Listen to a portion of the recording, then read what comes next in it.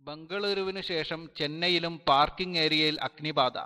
ഇന്നലെ രാജ്യത്തെ നടുക്കിയ ബംഗളൂരുവിലെ പാർക്കിംഗ് ഏരിയ അപകടത്തിനു ശേഷം ഇന്ന് വീണ്ടും സമാനമായ രീതിയിൽ ചെന്നൈയിൽ തീപിടുത്തമുണ്ടായത് ആളുകളെ അമ്പരപ്പിക്കുന്നു. ഇന്നലെ ബംഗളൂരുവിൽ 300ഓളം വാഹനങ്ങൾ കത്തിനശിച്ചെങ്കിൽ ഇന്ന് 180ഓളം വാഹനങ്ങളാണ് ചെന്നൈയിൽ കത്തിനശിച്ചത്. ബംഗളൂരുവിലെ എയർ ഷോ കാണാൻ എത്തിയവരുടെ കാറുകളാണ് ഇന്നലെ കത്തിയത്. യലഹങ്ക എയർഫോഴ്സ് സ്റ്റേഷനിലായിരുന്നു ഇന്നലത്തെ സംഭവം.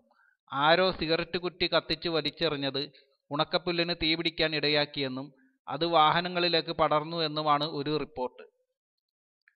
മറ്റൊരു റിപ്പോർട്ടിൽ പറയുന്നത് ഏതോ ഒരു വാഹനത്തിന് എങ്ങനെയോ തീപിടിച്ചതാണ് ദുരന്ത കാരണമെന്നാണ്. ഇന്ന് ചെന്നൈയിലെ പോറൂരിൽ നടന്ന അഗ്നിബാധയും പുല്ലിന് തീപിടിച്ചത് മൂലമാണെന്ന് പറയപ്പെടുന്നു. ചെന്നൈ പോറൂരിലെ രാമചന്ദ്ര മിഷൻ ആശുപത്രിക്ക് സമീപത്തെ സ്വകാര്യ ടാക്സി കമ്പനിയുടെ കോമ്പൗണ്ടിൽ നിർത്തിയിട്ടിരുന്ന കാറുകളാണ് ഇന്ന് കത്തുപിടിച്ചത്. അവയിൽ പുത്തൻ കാറുകളും ഉൾപ്പെട്ടിരുന്നു. 7 ഫയർ എഞ്ചിനുകളും 40ഓളം ഫയർമാന്മാരും കിണഞ്ഞ് പരിശ്രമിച്ചാണ് തീ കെടുത്തിയത്. എന്നിട്ടും പുക ഇതുവരെ നിലച്ചിട്ടില്ല.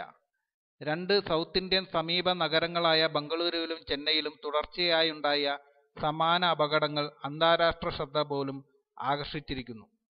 ആരെങ്കിലും പുതിയ എന്തെങ്കിലും ആക്രമണ വിദ്യ പരീക്ഷിക്കുന്നതാണോ എന്ന സംശയം പോലും ഇത് ഉളവാക്കുന്നു.